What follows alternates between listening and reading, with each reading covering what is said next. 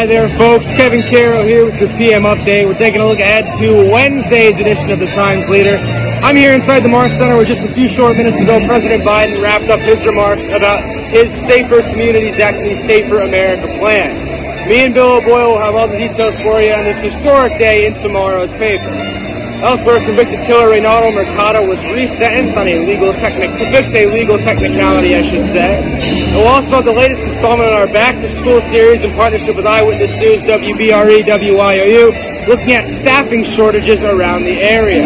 Our own Mark Gaius will also have a recipe for parsnip chips for you inside the Times Leader Test Kitchen. As always, folks, if you're not already a Times Leader subscriber, all you have to do is call 829-5000 or go to timesleader.com/subscribe. That's all for now, folks. Thanks for watching. Sorry for screaming at you. Have a great day.